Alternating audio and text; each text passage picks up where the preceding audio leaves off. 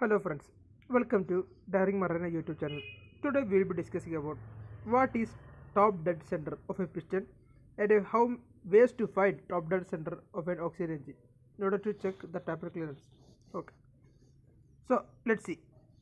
TDC or top dead center means uppermost position of piston in the cylinder of an engine. TDC or top dead center means uppermost position of piston in the cylinder of an engine. It is the point from which ignition system measurements are made and the firing order is determined. Okay, top dead center is the point from which ignition system measurements are made and firing order can be determined. So engineers use different methods to find TDC of an auxiliary engine.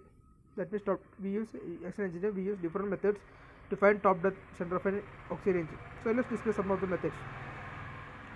So TDC means uppermost position of piston in the cylinder of an engine. It is the point from which ignition system measurements are made and the firing order is determined.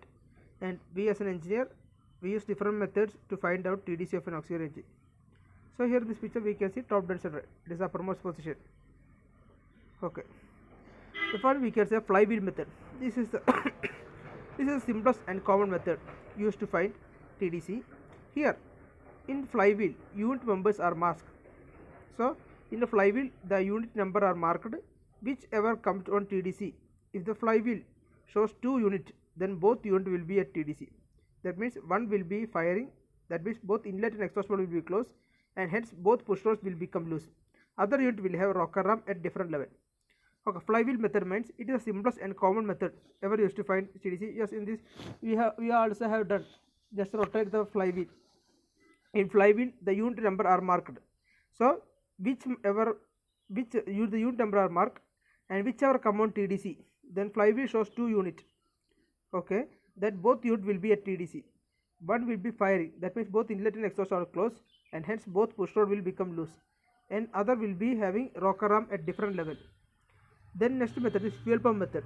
In fuel pump method means there is a cut marking on both fuel pump body and plunger of fuel pump.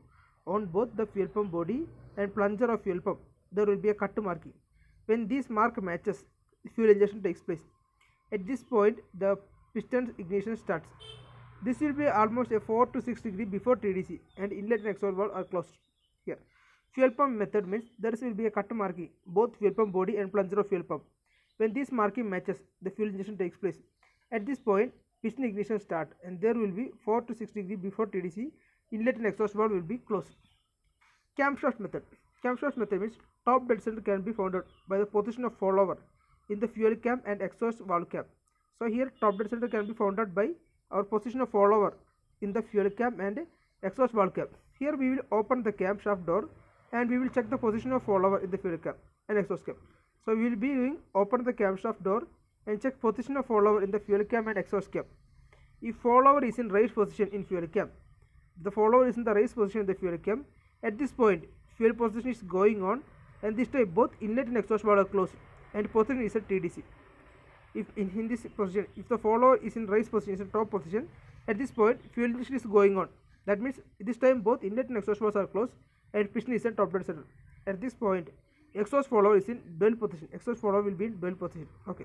Camshaft method means here TDC can be found out by the position of follower in the fuel cam and exhaust valve cap.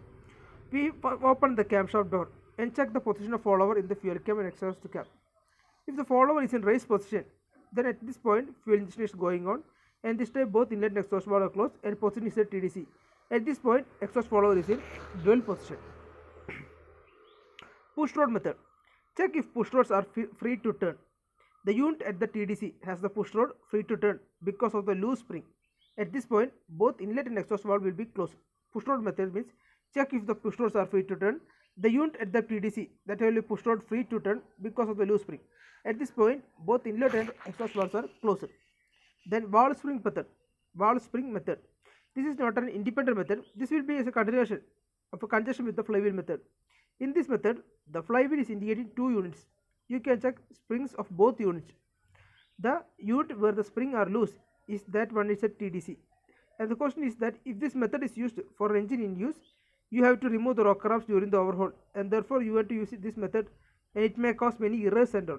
So this is not practically using, but this is also a method. This is not an independent method, but this is used in conjunction with the flywheel method. In this method flywheel is indicating 2 units, and you can check the spring of both the unit. The unit where the spring are loose, that one is a TDC. And the question is that if this method is useful for engine in use, then if you have removed the rocker arms during overhaul, therefore this may cause errors in this method. Crankcase method means this is the simplest method. In this method means we will open the crankcase door and piston we will visually checking whether it is going up or down. Crankcase method means this is the simplest method.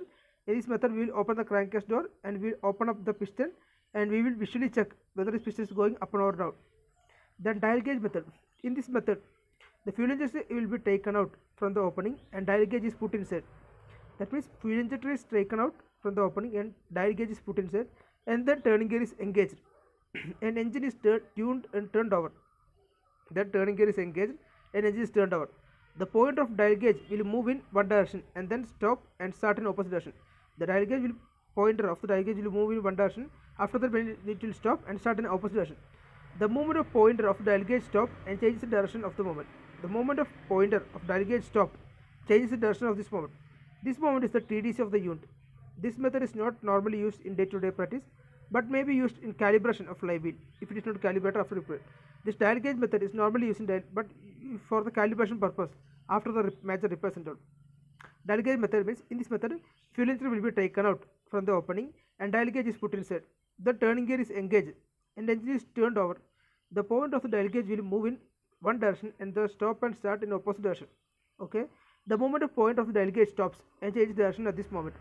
It is the TDC of the unit, and this method is not normally used in day-to-day practice, but may be used in calibration for the flywheel if it is not calibrated after repairs. Thank you.